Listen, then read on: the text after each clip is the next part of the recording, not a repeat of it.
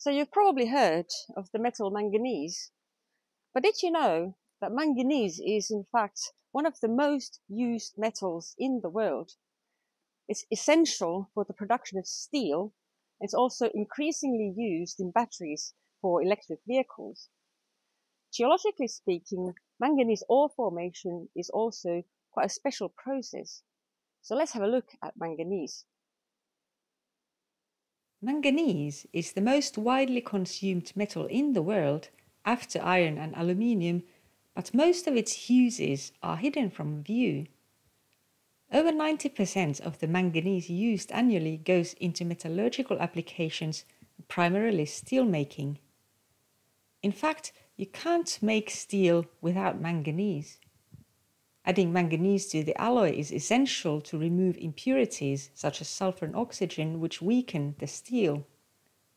You only need a couple of percent manganese in steel to make it stronger, but for applications that need very strong steel, up to around 13% manganese can be added.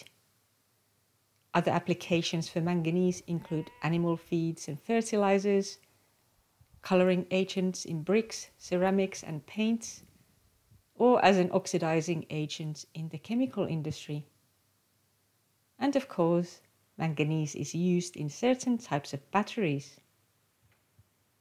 So manganese is very important for our modern society, and it's increasingly important now with the development of new battery technologies. Manganese is already used widely in batteries.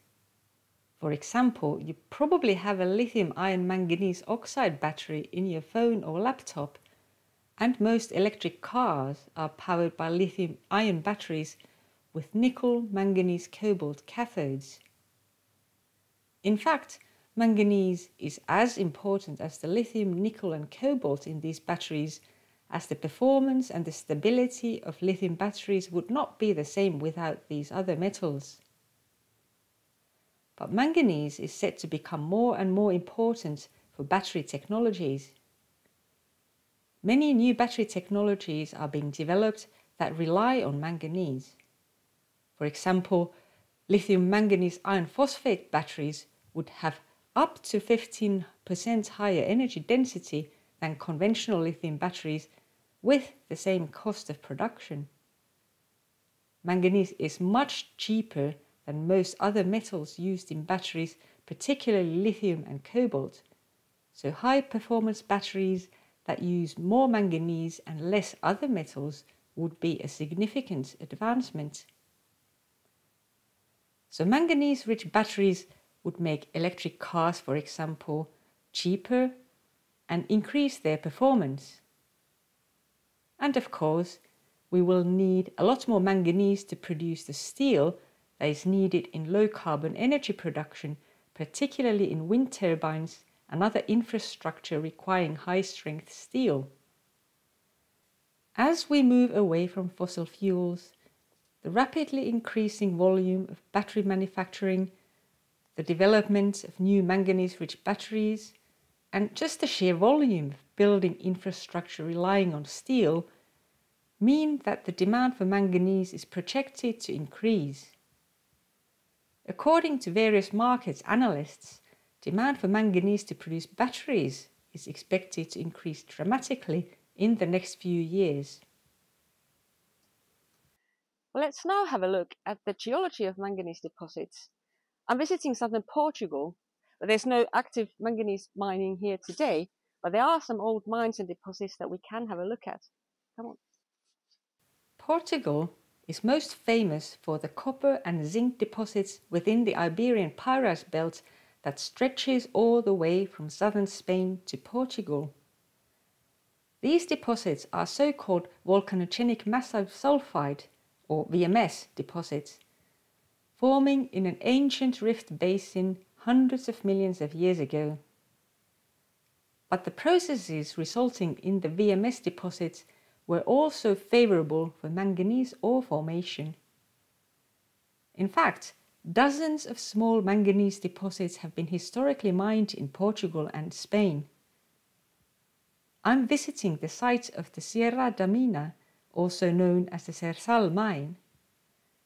This was the last Portuguese manganese mine to close in 2001.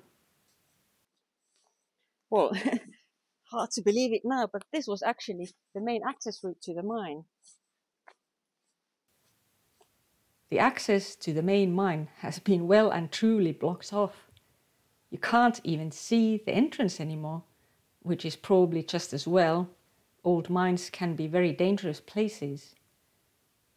So let's have a look around to see if we can find any signs of the ore mineralization elsewhere. Aha, looks like there's something up here. There is a nice little outcrop that has clearly seen some mining activity. The manganese ore here, like in most manganese deposits globally, consisted of manganese oxides, primarily pyrolusite. So let's have a look around to see what the rocks look like. The rocks here consist of volcanic and sedimentary layers that deposited into the old rift basin. So the sedimentary layering is now tilted like that. You can still see the original sedimentary packages in this outcrop here. And the miners clearly targeted a very specific, a couple of meters thick layer in that sedimentary package. It's diving into the darkness over there. The mining clearly continued to some depth, but as I don't have appropriate safety equipment with me, I'd better stay here in the open. Plenty to look at even at the outcrop. Well, you can still find bits and bobs of the ore mineralization here lying around. Interesting textures. There is, of course, some pyrolusite, which was the main ore mineral. And apart from manganese minerals, there are also other minerals that tell us something about the ore forming conditions. Like here, it looks like we have a little pebble of manganese oxide, probably pyrolusite, and it's surrounded by this reddish and then grey quartz here, which is of course a silicon oxide.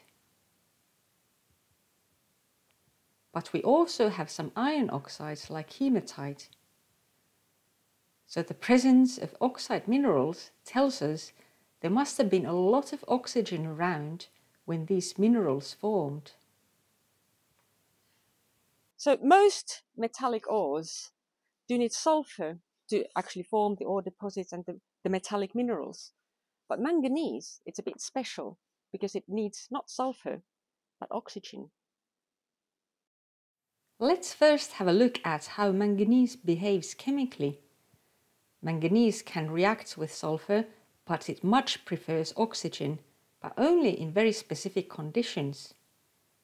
We can use this diagram to illustrate this. It shows the acidity of water on the x-axis, so the pH, and the oxygen content or oxidation reduction potential EH on the y-axis. So less acidic waters are to the right of the diagram and more oxygen-rich waters are to the top of the diagram. Manganese dissolves easily into more acidic waters, which is typical for surface waters on continents and for hydrothermal waters originating from underwater volcanic vents or so-called black smokers. Oceanic water is less acidic in comparison, but also typically less oxidizing, so most oceanic water is also within the manganese solubility field. So in these conditions, manganese sits there happily in solution as manganese ions. But there are differences in the water chemistry depending on where you are in the ocean. If either the pH or the oxidation state of the water change, manganese minerals start to precipitate. If the pH rises, for example via introduction of carbonate-rich sediments, manganese precipitates as manganese carbonate minerals if the conditions are relatively reducing. But if there's a lot of oxygen present, manganese ions combine more readily with oxygen to form manganese oxides such as pyrolusite. So manganese ore deposits consist mainly of manganese oxides such as pyrolusite. So the manganese ions that exist in a solution in the hydrothermal and basinal fluids, they combine with oxygen to form the manganese ore. So you need that sort of contrast in oxygen content, so in oxygen poor areas and oxygen rich areas deep in the oceanic basins. And it's that contrast that ultimately drives the manganese ore deposition. So where do you get such contrasts in the oxygen content within basins? Let's look at the ore deposit types a bit more closely. Manganese deposits in sedimentary basins are usually divided into hydrothermal deposits formed via volcanogenic activity and sedimentary deposits. The sources for manganese and the causes for the oxygen gradients are quite different in each case. Let's look at the hydrothermal deposits first. These form near underwater volcanic centers, such as mid-ocean ridges. The high heat flow around these volcanic centers results in circulation of hot fluids within the oceanic crust. These hot waters leach metals and elements from the rocks, including manganese. When the hot metal-rich fluids reach the sea floor, most metals combine readily with the sulfur and precipitate as sulfide minerals. These can form valuable ore deposits called volcanogenic massive sulfide deposits, or VMS deposits, for many important metals such as zinc, lead and copper.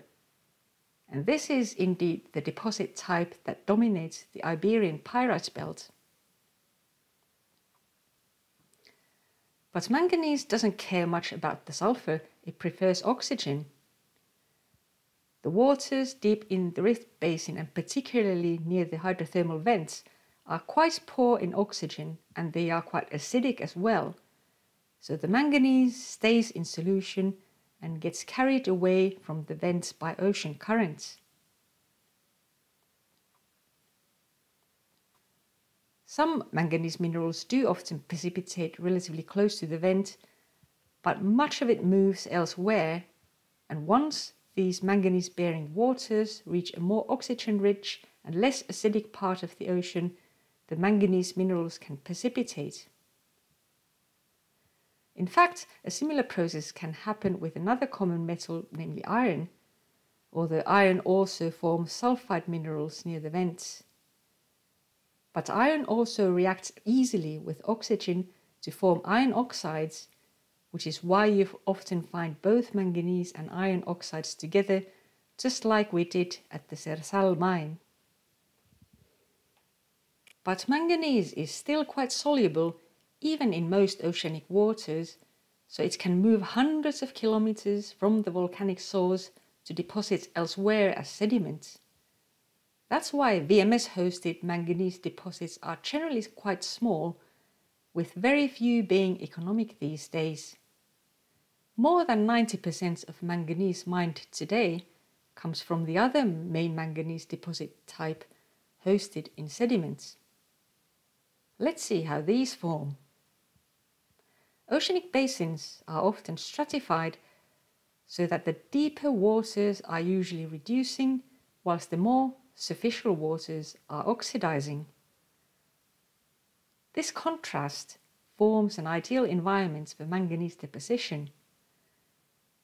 The manganese in these systems can be sourced from various places.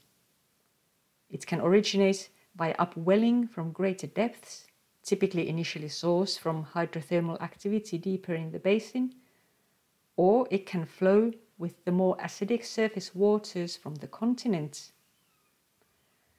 In other cases, the manganese exists in the pore waters of the slightly reducing basin sediments themselves, and it can be mobilized from there and moved towards the sea floor where the conditions are more oxidizing.